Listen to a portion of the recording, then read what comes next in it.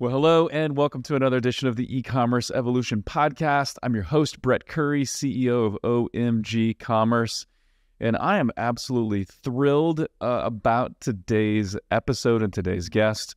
I go way back with this guest. We used to do podcasts together, 5 years ago, 6 years ago. Feels like an eternity now. My guest is Andrew Foxwell, and he is the co-founder of Foxwell Digital, which is a leading Facebook social agency and more. Also, Foxwell Founders, which is really the reason we reconnected. I started hearing all this buzz about the Foxwell Founders community, and everybody's raving about it. I was like, oh, dude, I got to reach out to Andrew and see what's going on. And he's doing even more than that. So we'll dive in. We're going to talk about what's working right now in terms of Facebook and Instagram. We're going to talk AI a little bit. We're going to talk about what is Andrew's connections with Wall Street, which I think will be super fun. And so really looking forward to it. Andrew, thanks for taking the time, man, and welcome to the show. How you doing? Yeah, man. Thank you so much. I'm doing well. Glad to be here. When do you think was the last time we were on a podcast together? I think it was 5 years ago, 6 years ago? Easily 6 years ago. Yeah. Yeah. Oh, yeah. Crazy. It's been a hot min. But you know what? We're here now, and we're better. We're back and better than ever, baby. We're here now. We still got lots of energy. We got more wisdom. I got more gray hair. Like we're doing absolutely. it, man. We're out there doing it. Absolutely. So we're gonna both share our perspectives on kind of what's working now and what's not. We're gonna talk about AI a little bit, which is fun. And what's cool, Andrew, you've got this perspective. You run an agency. I run an agency, OMG Commerce. But you've got a bigger perspective even than that. I mean, your agency is amazing, but you've got this community of 400 people in this community. So if you would, Andrew, kind of talk about what is the community, because I think this will set the context for your perspective and some of the things you share on the podcast. But what is the community? Why'd you start it? And give us the lowdown. Yeah, definitely. I mean, a couple of years ago, our daughter was born 3 years ago, and it was really coming in pandemic times, feeling lonely and feeling like, am I the only one seeing this? And I felt like Twitter wasn't the best place for my mental health. Not always a positive place to hang, that is for sure. Yeah. And I'm not saying it's all negative, but it wasn't the greatest place for me, and I was feeling really down. And so I decided, Gracie and I talked about it, and I decided, let's figure out a way to get our VIP course customers who've bought, more than 3 courses in one place talking, and let's see if we launch a community. And that was just the idea. Can we build something that helps people feel less alone and more supported? Now it's 445 members from 25 countries, spending over $250 million a month just on Meta. It's brand owners, agencies, in-house people at brands. We have, I think, 5 or 6 agencies. Our whole staff is in the membership. That's how valuable it is. And we talk about, everything under the sun: Meta ads, creative testing, CRO, Google ads, TikTok, all that. So, and running an agency, big or small, we have places for both. So my perspective is, not just my own, but is like, here's what we see across the landscape. And primarily these people are in, the United States, Canada, and in Europe. So we do have members in, South America as well, and Eastern Europe, and Thailand and places like that. But it's primarily focused in the UK, in the EU and the United States and Canada. So that's really a good barometer of kind of where performance is a lot of times on things. And obviously still have the New Zealand and Australia members because they always get new features first. So it's always good to have too. They're living in the future, as we like to say. That's right. Yeah. So a lot of the things that I talk about, it's not just me, right? And here's what we're seeing across this breadth of people. And these are primarily direct response D2C people, right? We need to spend money to make money, and that's what we're hired to do. Love that. Well, so this will be fantastic. You obviously want your perspective too, but I know you'll be able to pull some examples, and you've got this influence of this amazing community behind you. And so as we kind of dive into, what's working now, primarily on Meta, but we can kind of talk a little bit about Google and YouTube as well. But what are you seeing? And we'll try not to get too nerdy or too technical here, but let's just talk creatives for a minute. What are you seeing that's working now from a creative standpoint? Yeah, I mean, I think, from a creative standpoint, there's a couple different things. One is, building creatives that look sort of, TikTok centric, or answering a question, or have a good hook at the beginning from a video ad standpoint is helpful. So, the more that you're answering questions, and instead of thinking about, here's what I want to tell you about this service. Somebody the other day, their member brought to me an ad, and it was for a conference. And it was talking about the conference and all the things that were going to be happening at this conference. And he's selling tickets to this conference. Okay. And I was like, what are you ultimately trying to solve with people coming to this conference? What are the issues that they have, right? And it's for people like business owners. So it was, are you missing quarterly sales goals? Like, you're identifying the problems, and you're having ads that address those particular problems with, the hook at the beginning and an explainer of what it does, and making that ad more informative. So that's the kind of thing that we look at. And you're looking at it generally in a 4:5 aspect ratio. So it's like more of a tall video format. And you can also have static images that mirror that kind of idea too. So from a creative standpoint, that's part of it. And having at least somewhere in your mix creators or, influencers or people on your own staff creating these ads with you, and understanding how quickly the cuts need to be cut up in the video. So, 2 seconds, that kind of thing, and keeping an ad moving, is, as long as those kind of elements are integrated, that's some of the best performing creative that you see across the board right now. I love that so much, and I would echo that. And I remember a quote from Google years ago as they were talking about, their very first product, Google AdWords, and they said, "Hey, what if a good ad was just an answer to a question?" Right? Yeah. And I think that's still true, and it doesn't just have to be true for search. It makes sense with search because people are typing in a query and they're asking a direct question and you're giving an answer. I think it's true in other platforms as well, right? Like, we've all got these questions and these thoughts and these concerns that are banging around in our head. And so maybe the greatest ad or the best ads are just answers to those questions and hitting those point blank. And so a couple of things we're seeing, we do not run traffic on Meta or TikTok or any of those places. We do a lot on YouTube, one of the top spenders on YouTube. We're finding now YouTube Shorts. Those are working fantastically well for remarketing, working in other areas as well. And we've been able to successfully pull content from TikTok ads and from Instagram Reels and use those almost unchanged on YouTube Shorts. And that's a bit of a first for us, because if we look at like what YouTube ads typically work for standard pre-roll, TrueView YouTube ads, it's usually ads that are 1.5 to 3.5 minutes. It's more of a direct response feel. This is what we run anyway. Almost feels more like an infomercial, but it doesn't have to look like an infomercial exactly. And so you've never really been able to take videos directly from Meta and run them on YouTube. But now I think you kind of can with YouTube Shorts, depending on a few things. And I think, one of the things that we'll continue to focus on here is just like, how can we continue to write better headlines and better descriptions, even in search? Because I think a lot of times you forget about search, or forget about your headline in Google Shopping or some of these things. But making little tweaks there, looking to constantly improve there, makes a big, big difference. So creatives, I mean, as machine learning and AI improves, I think more of our job is going to be related to creatives, but we'll see. Yeah, I agree with you. The question, the creatives is a really interesting piece. There's actually an incredible YouTube series by one of the agencies, a couple of members of our community. Jess Bachman from Fireteam runs a show called Adtopsy on YouTube, and you can just check it out. Barry Hott's a regular contributor as well, and they go through and dissect ads. And we have some of this in the membership, and it's really amazing how much it can be broken down and how little tweaks can make a major difference.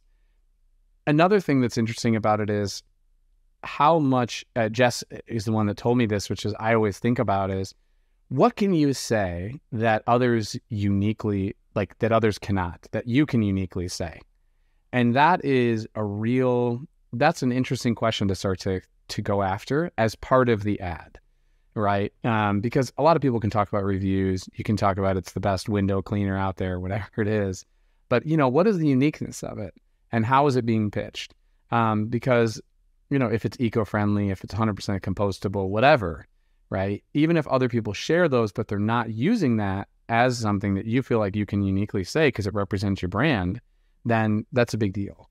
So yeah, the creative thing is such a nuanced game, but once you start thinking in that framework, your whole thinking changes. And I've had to really learn this over the last 2 years because, one of the big shifts obviously that we've gone through from the meta ad standpoint is we are no longer just pulling levers on Facebook ads. You used to be able to launch something with a white t-shirt and a white background and launch it to a PDP and it would convert.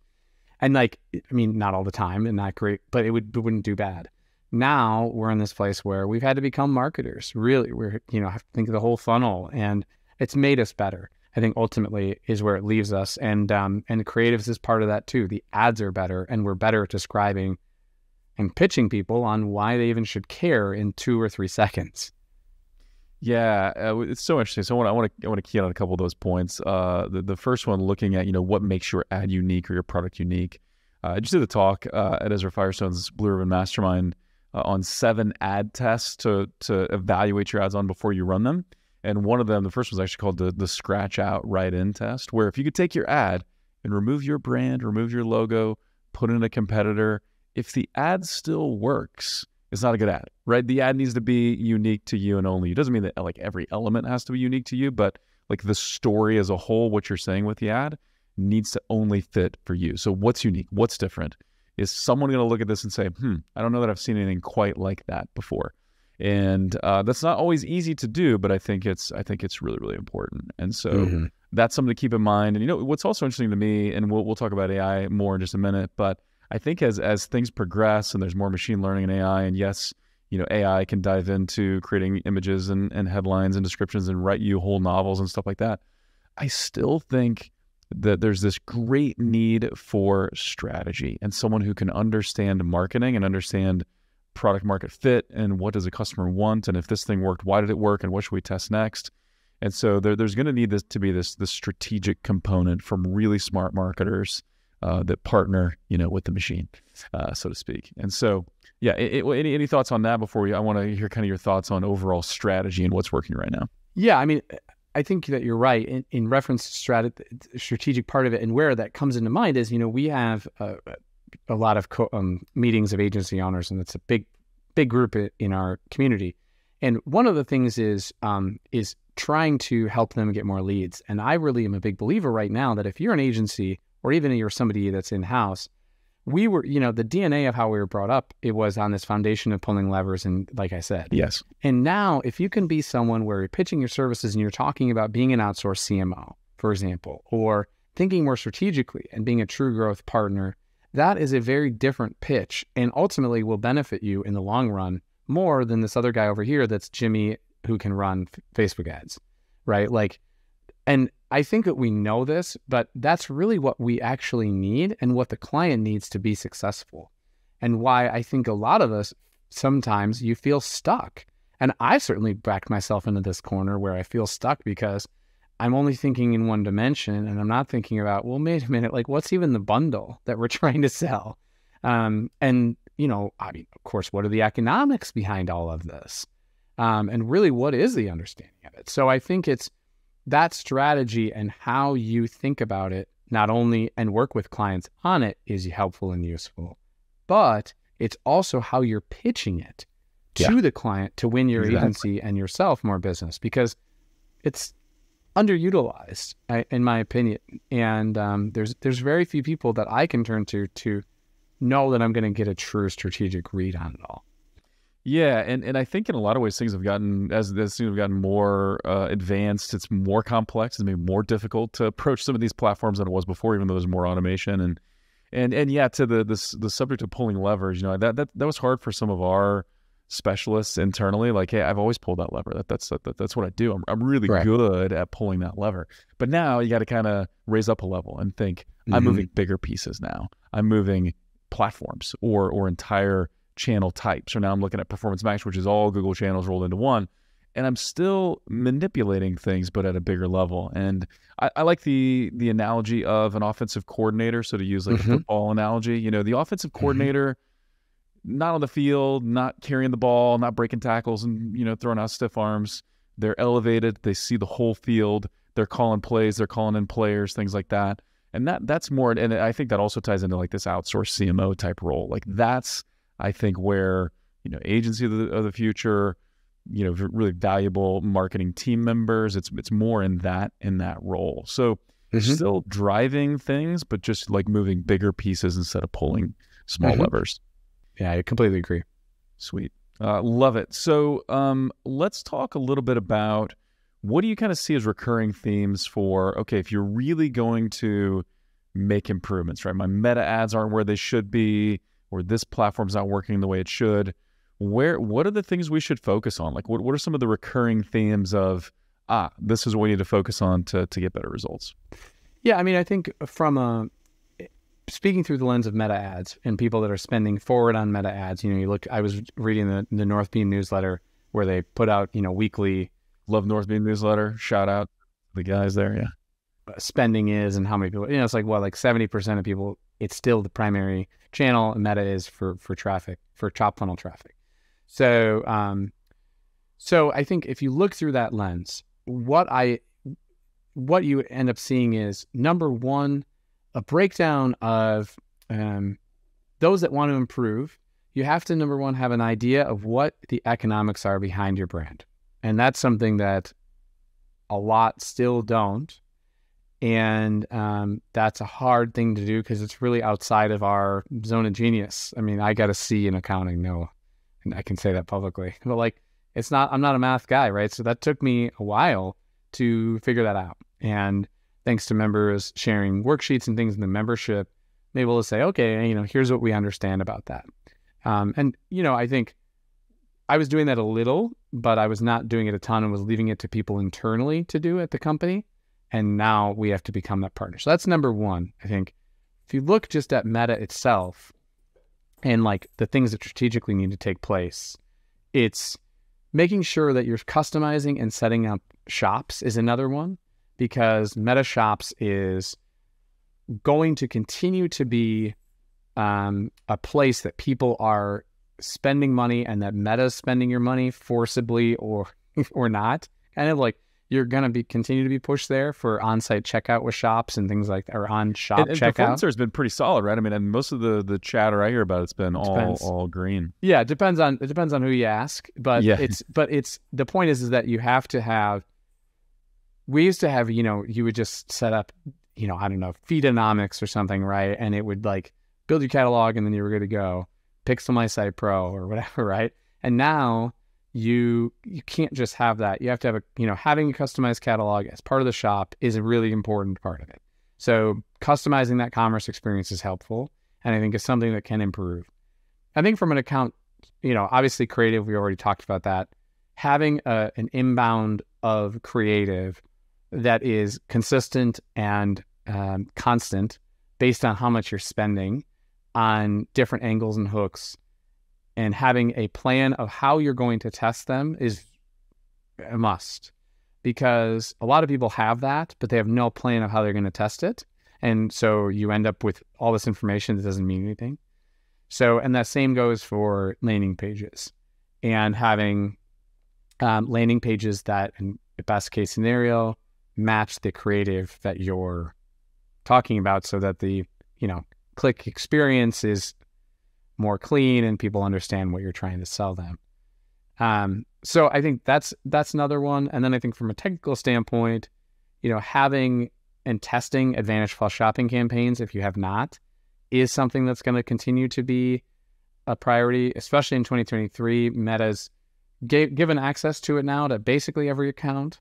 So, and what it does is, you put in assets and there's no targeting really. You just set an existing customer cap. And so it seems to be a good vehicle for top funnel traffic and for literally all funnel traffic, but it's utilizing a different algorithm, it seems, thus far, and we're still learning about it, to get top funnel traffic in. So, or get, quality traffic into your site. So I think those are sort of some of the foundational pieces that we need to be aware of in terms of what's working and changing, the plan that you have. Yeah, I love that. I want to highlight a couple things. One, looking at, metrics. So what are we measuring and what are we focusing on? And I think there needs to be like this hierarchy of metrics right? We're at the top is our financial goals. What are our business financial goals, whether that's contribution margin, EBITDA, whatever that top level goal is. And likely the in-platform goals that we usually focus on, ROAS or CPA or CAC, they're important, but they're only as important as they help guide those financial metrics, right? So understanding why do we want a 200% ROAS or a 400% ROAS? Why? What is that contributing to, or what is that rolling up to for those hierarchy of metrics? And a quick example, we had a client come to us recently for Google Ads management, and they said, we really want to be at a 400% return on ad spend. And as we started asking questions and digging a little deeper and trying to understand why, it became clear that the 400% was just kind of like what other people said. And so as we started actually running ads and experimenting a little bit, they found that a 200% return on ad spend actually contributed to their metrics better. More new customers. Their new customers were sticking. It fed to overall profitability. And so now they're growing at a much faster rate and hitting those profitability targets. So I love that, like really understanding the numbers. It's not just I'm following some random benchmark, but I'm understanding my business numbers, and then I'm optimizing to hit that. So any tips on how you coach people or help people? I know you said accounting wasn't your thing. I didn't like accounting class either, although I do like numbers. Any tips or suggestions there? I mean, a lot of it is get some sort of worksheet or framework that you're able to look at with the business owner and walk them through it, and how it can then tie to the ad goals that you're looking at in terms of transactions or conversions or return on ad spend from either the in-platform metrics or in-platform metrics plus. It's like a stand-up comedy. It's like yes and, right? So that and a third-party tool and GA4, right? Like, make sure that not only you have a plan and understanding and walking through it with a client, but then you have an understanding of what are the daily metrics you're looking at, and how are you, making sure you're looking at the same thing. So that's like the big one that I don't think a ton of people do right out of the gates, and you have to make sure that you've agreed on that as much as possible. Yeah, I think that this triangulation of data is really important. So in platform, yes, got to look at it, that third party, whether it's Triple Whale or North Beam or what have you, and then of course GA4 needs to be there as well. And yeah, I think trying to simplify a little bit, where you're looking at what's our MER, or our media efficiency ratio, our total money in, total money out. How are weekly sales changing as spend changes on various platforms? Like looking at really simple stuff that you can use to make some general directions or observations, and then digging into the details inside of Triple Whale and North Beam or GA4. I think that makes a lot of sense for sure. So very cool. So and then looking at really understanding what kind of testing we're doing, or rather how to approach testing. I love that you added that, because even if we're getting really creative and really thoughtful with our ads, if we don't have a methodology to test them, then either we're not going to give them enough runway, or we're going to give them too much space and waste money. Any tips there, again, without getting too detailed or too into the nitty gritty? Any tips on testing methodologies, or where someone should start? I mean, testing is like, number one, establish what you're trying to learn. So actually, like, what do you want to know? Number one.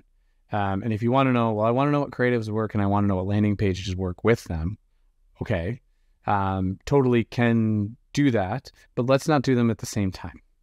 And let's make sure that we understand first that probably creative itself, in terms of understanding, if you've taken over an account and the person has not really done creative testing, the number one right out of the gates is try 4 or 5 different angles in static ads and figure out what on a broad audience they're responding to based on the, what we call soft metrics, like the ad level metrics. So that's number one, is just like figuring out what are they responding to. And then from there, going into testing different variations upon that particular things that they're responding to. And then from there, going into landing page testing, which can be a big unlock. So it's more about what are you trying to figure out? And also then being patient and knowing that to figure, a lot of these pieces out, it's going to take time and money to do so. You're not going to be losing money, but it's not going to be a major moneymaker right away if this has never been done. A lot of times too, people testing to a lot of agencies, and I think as an installation for their own agency, is they make it really complicated to make themselves look really smart. And in the reality, the best testing that I can do for you is putting things in a broad ad set, so 25 to 65, men and women, or split by gender or whatever, and just launching it and like seeing what creative metrics are going to work. It's not necessarily anything, we used to have this thing where you would graduate, then you would say like, okay, that ad did really well. Now I'm going to pull it into my other ad set and run it. Not something you do anymore. We what we call scale in place. If it's working, keep it rocking, right? You don't need to move it just to have it be there. So a lot of times it's, and well, what am I going to do? Launch another broad ad set? Yeah. Launch another one, and eliminate the one that did well. Keep that baby rolling, And so I think as humans, we want to complicate things. And in reality, put the complication in your brain power into the different variations on creative and the different hooks and the way that you're talking about them and the different angles you're going for and how they can speak to different segments or problems that your customer has. And that's going to be more beneficial than trying to complicate it at the other side when it comes to testing.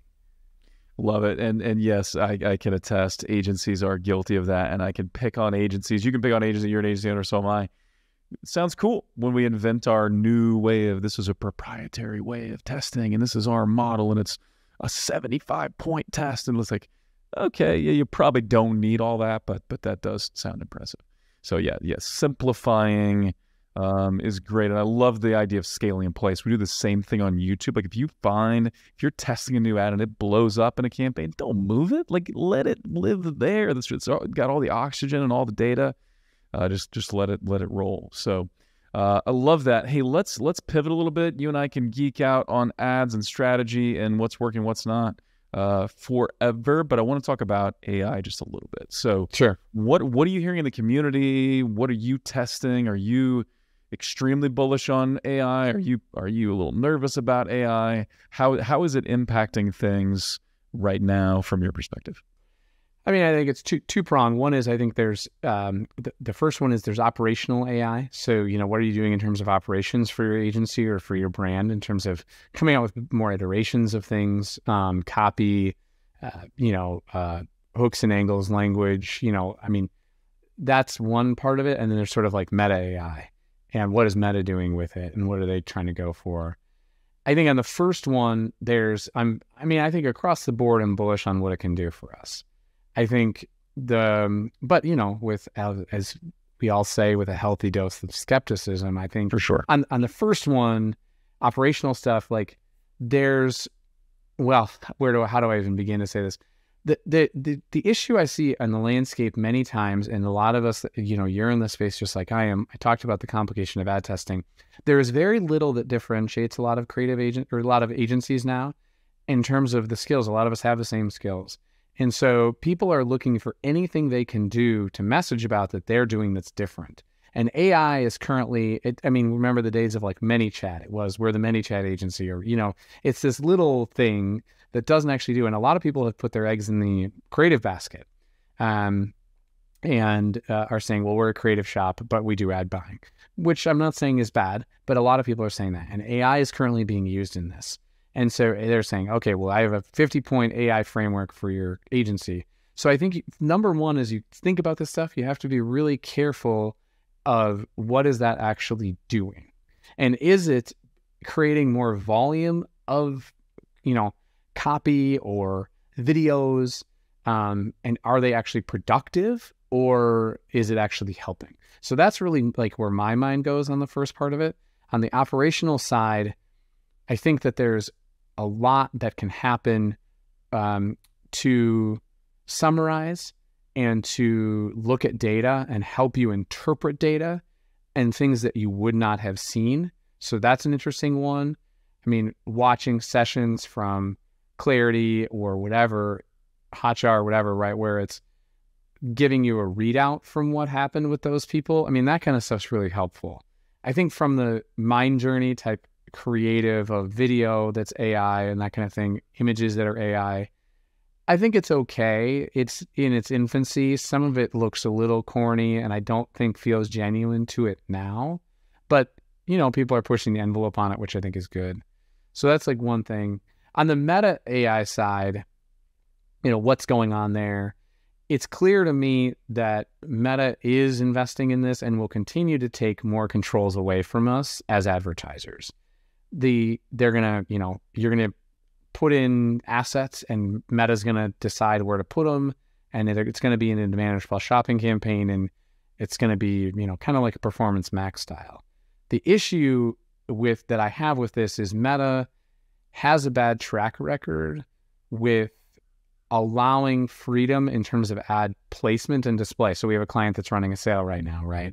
And we turned on in Advantage Plus Shopping campaign, the automatic optimization. Well, it put the text in all the wrong places and it cut off one of the texts and it made the ad look terrible. And the client's getting screenshots and sending it to us and saying this looks terrible. So that's like, I think, an AI issue right out of the gates. But, there's other things like they came out and said they're testing this lattice framework where it's looking at essentially, federated learnings, which are learnings across a whole bunch of accounts. And they're calling it lattice and saying, okay, here's what we know. And we're matching this color background to this person because we know they respond to things in purple. Okay. So like the early tests of that stuff haven't been doing anything. They've been performing way worse than anything that we've created. And, so I'm not saying it's trash. I'm just saying right now it's not proving to be anything big, but it will be more. I mean, there's going to be endless options, and I think you're going to have to be, one, pitching your clients to be more comfortable with the changes that are taking place and like with the fact that they're dynamically changing your ads often. And number two is you're going to have to be more patient because the AI is going to take some time, I think, to learn and like figure that side of it out. And I think ultimately it will be, there could be instances where it's more profitable, but it's going to, and the initial side of it when it's learning, going to be really tough because you're going to be getting screenshots of your clients from the ads that look really like, that don't look good. So it depends on how much customization they're doing in this too. So, that's like my honest answer about AI. I mean, I think there's a lot of people that are really excited about it. I think that's great. And I'm not excited about it. I just, Meta doesn't have a great track record when it comes to this stuff. And, ultimately I think about what creates more work for us as agencies, and they're saying it saves us time. But if a client's blowing us up with ads that look like crap, that's not going to be good for anybody. That does not save you time for sure. I like the way you frame that. I'm not excited about it. And that's the way I feel about some of the AI related topics. I'll just kind of key in on a couple points related to operational AI. I think it's really in a place right now where it's all about augmenting, not replacing, right? It's about helping you do more with less, faster, give you ideas, helping you not start with a blank canvas, that type of thing. I've got some friends who are developers and coders, and they're saying, hey, with the proper use of ChatGPT or whatever their favorite tool is, it makes them 20% faster with coding or maybe 50% faster for certain things. It helps them. If you look at a really good copywriter, maybe you're using AI to kind of get you some thought starters or to tweak things or rewrite some things. But as I've looked at stuff that AI just creates on its own, I'm not finding subject lines that are better than what great copywriters write. I'm not seeing descriptions that are better than what great copywriters write. I know it's improving. I know it will continue to improve, but I really think it's like augmenting, not replacing, at least so far. We'll see how it progresses. What's really interesting, and I'll be very curious to watch, how Meta AI unfolds and want to keep up with you on that. With Google, like Performance Max, one of the concerns I had when I first heard this talked about a couple years ago was, man, we're not going to have any control. Like this is going to all be black box. We're just going to serve Google our assets and step away and like hope for the best. Actually, you can do that. Like there's some ways to run Performance Max that are very much automated, but there's also quite a bit you can manipulate and quite a bit you can move around based on the way you structure your campaigns, and then also looking at performance data, changing your creatives, changing a few of the signals and things like that. And so I think that's probably the future too, where there's going to be this option where you just like, here you go, here are the keys, Google, here's my money, here are my assets. And same with Meta, but I think there's also going to be this way of okay, I'm going to leverage some of the automation, but I'm still going to apply my strategies, and I'm going to apply my testing framework as best as I can to this tool. And I think that's where you're going to get the best results. So far, we've had great success with Performance Max almost across the board. But companies that are spending like $50,000 a day on Performance Max, usually it's not just one campaign that they built in an afternoon and don't think about it. It's more of a complex structure. So we'll see, man. I'm bullish, but I think I may have to copy your. I'm not excited. So I love that. I mean, I think, there's, to me, the practical implications of Performance Max, right? You look at, I did a webinar with Northbeam a month ago with John Moran, and John's talking about. Love that dude, super smart. Was talking about something along the lines of running a Performance Max campaign, but then running something that then suppresses a certain part of this Performance Max campaign so that it actually spends in the places you want. And I don't remember exactly like what it was, but the point is, I could see that happening with meta ads. There's going to be, like, yes, you're running advanced shopping campaign and AI is part of it, but you're also then taking and creating a separate catalog or something, a product catalog with things that you want to suppress, or, it's that kind of manipulation that I think is going to have to take place and probably will. It just remains to be seen what that'll be and how much money will be spent figuring that out. Right. I think, we're sort of in this place of, a lot of people during the pandemic had businesses that were running online, and now we're coming through this piece of, man, operationally things aren't looking as good, or ads aren't performing as well, and there's less levers to pull, and I think it's, when you think about AI and giving people, like you said, a longer time frame, if it's a $50,000 a day thing, they're going to be fine. But it's these little guys, I think about, they're spending $25,000 a month. They're going to be the ones that are hurt because they're not going to be able to test this, and they might not be resourced enough to know where to direct the dollars more appropriately. So it's going to be really challenging, and that's a hard place to be as a business owner, especially when all of your traffic has come from Meta. Totally. Or, from one source. Yeah, we know so many small businesses that they really built their brand, built their business on Facebook, and maybe partially like in the glory days of Facebook, and Facebook is still going strong and still working. But yeah, it will be those with smaller budgets that don't have the ability to adapt that will be hurt the most, which really is a great reason why someone needs to get connected to a community of other smart people and learn and be ready to adapt and improve. And so tell us a little bit more about the Founders community. Who's a good fit for that? How do people find out more? Yeah. Give us the lowdown there. Yeah. If you do, digital advertising, you're an agency owner, you're in-house at a brand, you're a brand owner, and you spend anything on Meta or on, TikTok or on Google, it's going to be a place for you. We have the Founders community, which is the original. It's been around for 2 years. That's for people that are primarily spending on Meta. And a month ago, we launched the PPC community. The PPC, the main Founders membership is foxwelldigital.com/membership. The other one is foxwelldigital.com/all caps PPC. And they're places that are supportive to you. We have between 5 and 10 calls a week that members can join, led by different members of the community on a myriad of topics. Everything's recorded, put into a database for you, lives as a Slack community. You can ask anything you want. It's a safe place. It's moderated by me. I have an outsourced moderation. It's me, which is a big part of it because I want to make sure it's a big job. Stays high, and the quality stays high. We just did a monthly member survey. A couple hundred members filled it out. 99.9% of people said, yes, I'd recommend it to a friend. So that's who's a fit. If you're looking, and big and small spenders. I mean, we have people that are spending, that are brands that are spending $500,000 a month just on one channel. And we have people in there that are running, their whole book of business is 100K spenders, and I've tried to build a community for both of those people. And also running an agency and how lonely that can be. So if you feel like you need a little bit more support, then it's a good place for you. Yeah, it's so important because, it is kind of lonely whether you're running an agency or you're serving as a marketing director or media buyer, because, we're going to talk to your family about changes on Meta or Google, or talk to your family about, hey man, my margins are just really down this year. It's really getting me down. Like it's hard to have those conversations with just anybody. You need a community like this where you can connect. So love that. I'll link to everything in the show notes.